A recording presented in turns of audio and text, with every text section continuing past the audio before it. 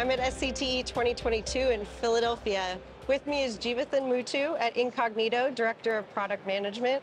How are you doing? I'm doing very good, thank you. Wonderful. Can you tell us a little about your booth and what you have showcased here today? For sure. So we are an OSS vendor, so we provide solutions for provisioning and management in various different access technologies from DOCSIS to fiber. We also do telemetry and analytic solutions as well.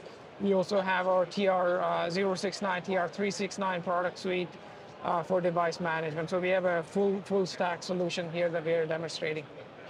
And how is Incognito helping with the transition and acceleration to next-gen fiber and 5G networks? See, when it comes to accelerating the transition towards next-gen fiber as well as 5G networks, there are multiple things need to be considered.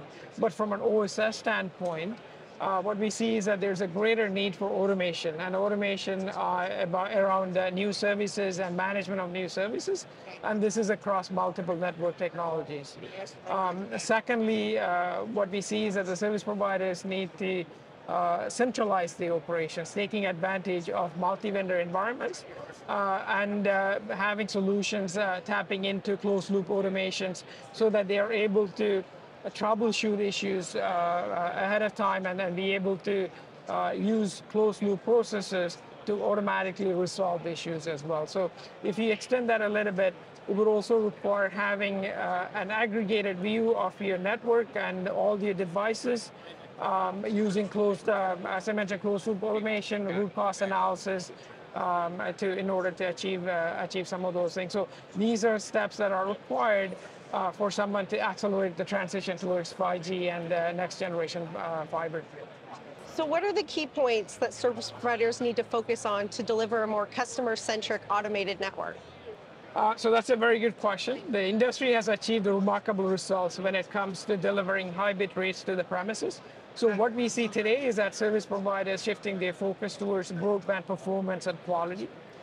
In order to achieve that, what is important is to be able to have a real-time, comprehensive view of the network-wide performance.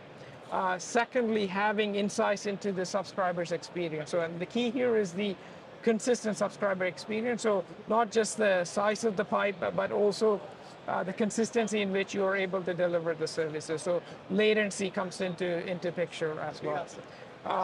Thirdly, in terms of automated network, it is important to focus on alarm monitoring and fault management so that service providers are able to identify when, where an issue happens and use automation and the closed loop processes to resolve issues.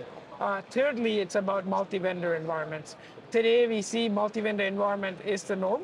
So picking an OSS solution that thrives in a multi-vendor environment so that you are able to cut down your provisioning, onboarding, and deployment times as well. So I would say those are key things when it comes to building an automated customer-centric network.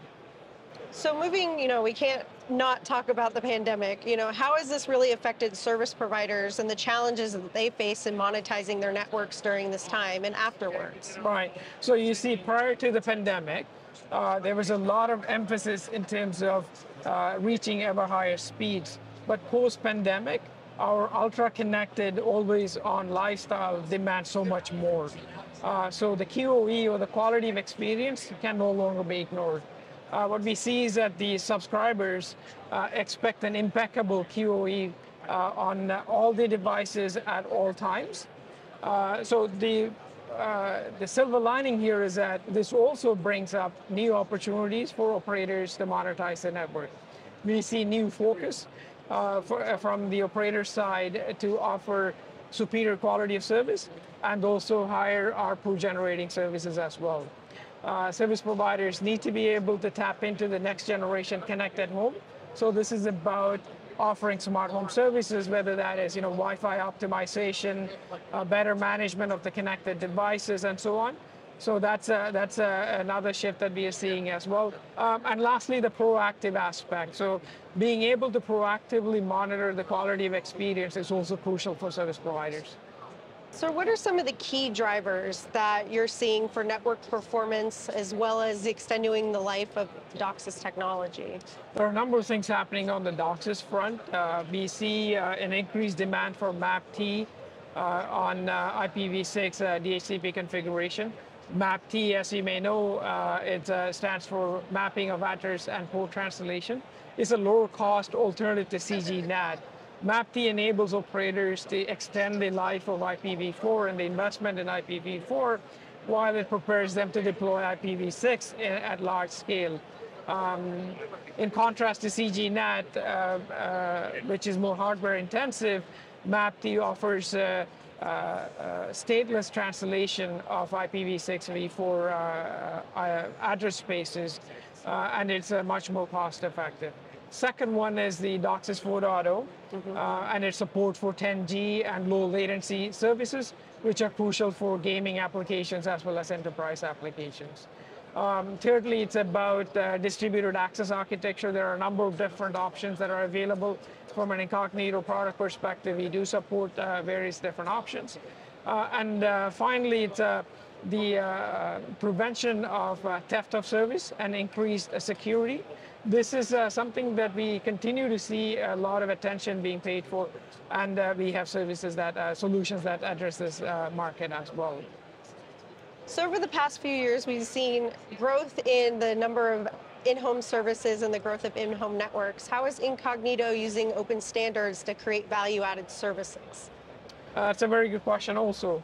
The industry standards and open frameworks like TR-369 are vital to the success of service providers because they cut down on technical barriers and they enable their teams to develop value-added services that their customers demand. I would say Incognito is on the cutting edge of technology when it comes to TR-369 adoption, working with our leading operator customers and industry groups as well as device vendor communities. In fact, we won a number of awards. We secured 2 awards here at the SCTE show, the BTR Diamond Awards, and 1 award last week at the IBC in Amsterdam for our digital experience solution, which is a unified platform that combines both TR-369 as well as TR-069 for device management, device provisioning, and telemetry of telemetry collection from devices. And in terms of the smart home services, we actually partner with a number of application providers and device vendors, enabling service providers to offer smart home services such as tailored network for in-home. So tailored network means that you're able to prioritize the in-home Wi-Fi for work from home users or for users that are more into gaming applications. You can have end-to-end in-home network security applications. So sky is the limit when it comes to the different type of smart home services that you could offer, and we're very proud to say that we have an award-winning solution that is able to offer that help for service providers. Well, it's an impressive list of awards, and absolutely the sky's the limit. So thank you so much for your time today. Thank you for taking your time as well.